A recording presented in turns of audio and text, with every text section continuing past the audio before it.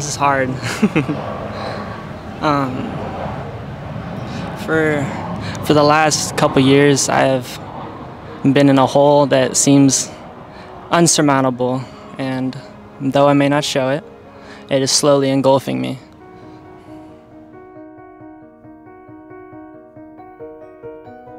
After a decade in the military, I figure out it's a joke and I don't want to be a part about it anymore. We good? All right. My secret is not so well kept as there's other people in my predicament. I served 12 years in prison and been a victim of the mental health system not being effective enough in helping people. But aside from that, all systems go, living life at 100. Why so serious? I genuinely believe in my heart that my mom's love for me is completely conditional on whether or not I become successful in my career or in my school, and that if I don't do well, I feel like she won't love me and she won't care about me. And to be honest, like she said some things and she's done some things where I've really needed her help, and she definitely wasn't there for me. So my secret is I have deep-seated trust issues against my mom, but even though I tell her I love her every day.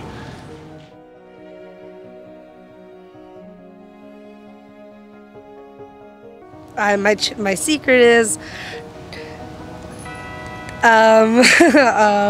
food is a very big challenge for me.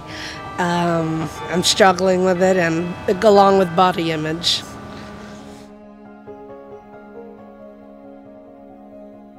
So I'm 49 years old, and my secret is that I struggle with vanity.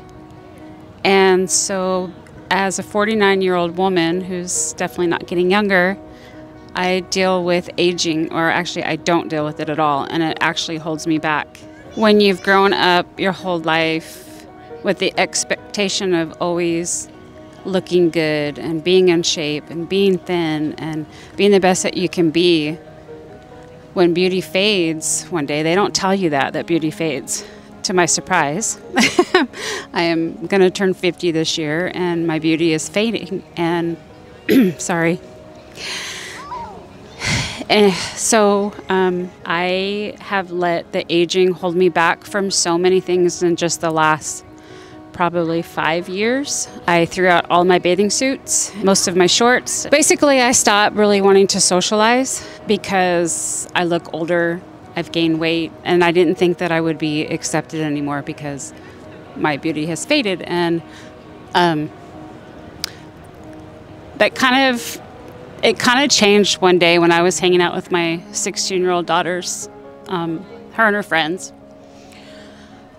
It was just the simplest words that she said to me, but it's really like changed me in the past couple of weeks. And she just looked at me, and because I had explained to her that I don't wear bathing suits and I just don't feel beautiful anymore because I'm getting older. And she just looked at me and she said, embrace it. There's nothing you can do about it, so just embrace it. You're beautiful the way that you are. And so I just want to get that out to anybody that's struggling with that. You know, just get rid of that vanity, get rid of that insecurity, and just embrace who you are, those changes. Thank you.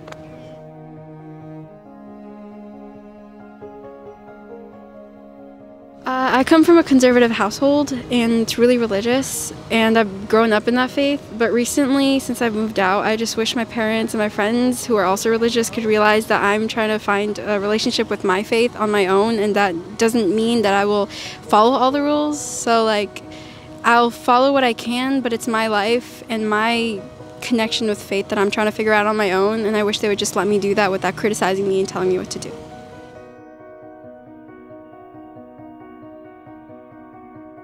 When I was little, I used to lie and make up stories about who my biological father actually was because I was ashamed of who he is.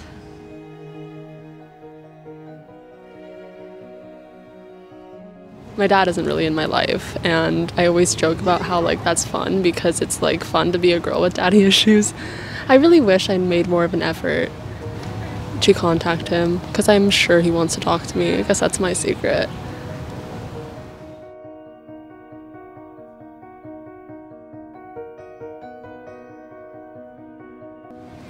I guess my secret is I'm very selfish, and a lot of people that meet me don't think I am, but it's something that I struggle with every day and I try to change it.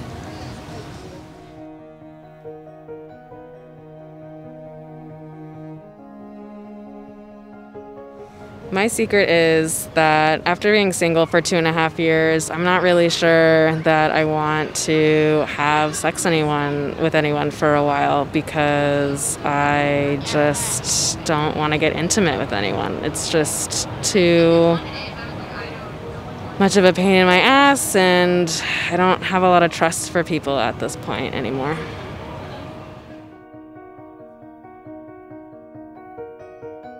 When I was poor, I used to steal from groceries. Whenever the opportunity presented itself. I wasn't an aggressive thief. It was more like, oh, I left the water jug at the bottom of the grocery cart and they didn't notice and I didn't tell them about it. I did not. If anything, just more embarrassed that I was poor. I will remain anonymous. I find all people attractive, and I don't think that love should be confined.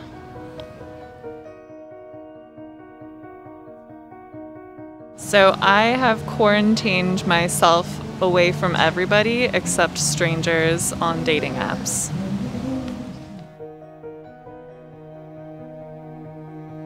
When I was 5 years old, my mother called the fire department because we had a television that exploded. And she never knew this, but I actually urinated in the back of the TV to see what would happen. What possessed me to do that, I do not know. So, about a year ago, I went to a party with me and my friends, and we all decided how funny would it be if I got an ass tattoo.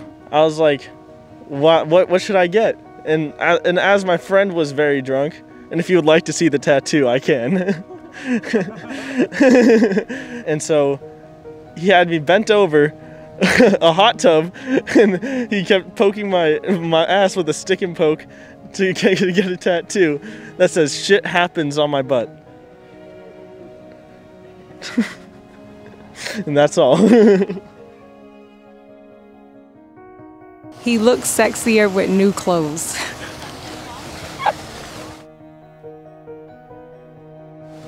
That's perfect. Did you hear what she said? I didn't hear what you said. Huh? I said he looks sexier with new clothes.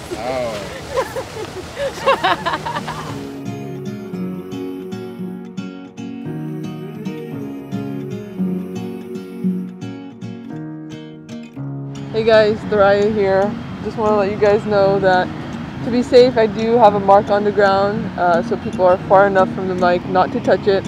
Also, after every single person goes, I make sure to clean the mic. I love you guys. I hope you're staying safe. Make sure to subscribe if you want. If not, it's all good. No hard feelings. Alright, bye.